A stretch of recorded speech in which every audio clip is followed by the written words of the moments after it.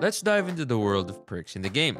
There are 35 of them, split into 3 categories, each offering different benefits. They can boost your movement, combat skills, help your team, or even mess with your enemies. They're like your personal game changers. Whether you're a pro or a newbie, it's important to know your perks. They come in 3 types: red, green, and blue. Red perks help with movement, utilities, and resistance. Green perks enhance your combat and survival abilities. Blue perks mainly offer support, counterplay, and score streak benefits. Now let's look at the best ones for you based on your playstyle. For aggressive search and destroy players, I recommend lightweight for an extra 5% movement speed bonus, gung-ho to hipfire, reload and use throwables while running, or quick fix to trigger health regeneration after a kill.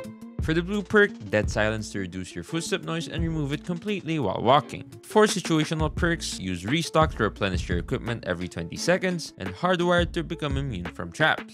Ghost is also good to counter enemies who use heartbeat sensors and enemy UAVs. For passive search and destroy players who prefer a slower, safer approach, I recommend Skulker for increased walking, crouching, and strafing speed, Toughness to battle hit flinch whenever an enemy tries to engage with you, and Dead Silence to catch your enemies off guard and become the most annoying player for the enemy team. In Respawn game modes, you have a lot more perks to choose from compared to S&D. This is why it's crucial to have a variety of perks in your loadout. If you're the type of guy who likes to roam, get kills, and clear objectives, here are some perks for you. Skulker or Lightweight for extra mobility. Tactician is also great to have an additional tactical utility to create more space. Use Dauntless to counter disable perk, and Molotovs. Use Quick Fix to boost your survival as you will be facing enemies frequently. Then go with Dead Silence to reduce noise and play stealthy, and Tactical Mask to lessen the effects of enemy flash, stuns, gas, and more. If you're more of an anchor player who sets up and holds spawn points, or an OBJ player who locks down objective points, here are some perks for you.